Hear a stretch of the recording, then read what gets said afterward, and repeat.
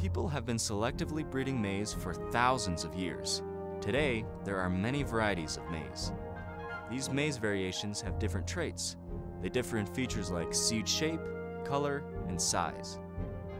Most interesting for the Clark Lab, though, is that maize can vary in the chemical defenses it uses to deter pests like spider mites.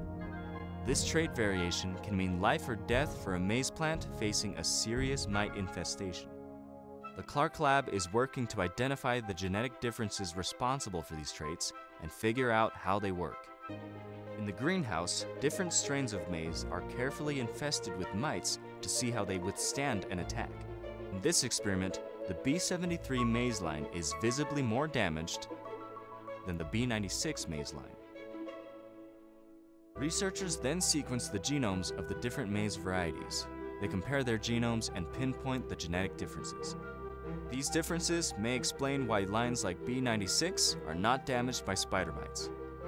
Researchers also identify the protein products that the genes code for, and see when these genes are switched on and off in response to mites.